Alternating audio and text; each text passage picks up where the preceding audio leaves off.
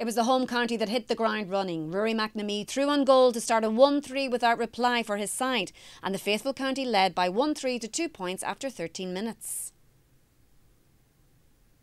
Clare, however, would get their goal shortly afterwards. Keelan Sexton finding the space and the excellent Jamie Malone using the pass to bring them right back into the match. 1-4 to 1-2 the score and just over 10 minutes remaining in the half. Malone tagged on another point, but a hat-trick was on the cards as two of his efforts rebounded off the crossbar and the post as well, and Clare could have been further ahead. Despite Clare being in control with midfielder Cathal O'Connor dominating the kickouts, Offaly drew level at the break with goalkeeper Alan Munhall converting a penalty after Shane Nally was dragged down to leave the sides 1-8 to 2-5 apiece.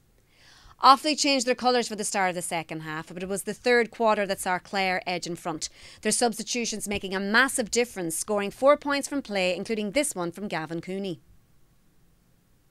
The sides were levelled twice in the second half, Johnny Maloney reducing the deficit to a point, 2-12 to 1-16 and 9 minutes remaining. It was nip and tuck, but every time Offaly would get close to Clare, the Banner County managed to carve out a score, with substitute Kevin Harnett ensuring that Clare are in the mix for round 3 of the qualifiers next weekend. Final score, Clare 119, Offaly 214.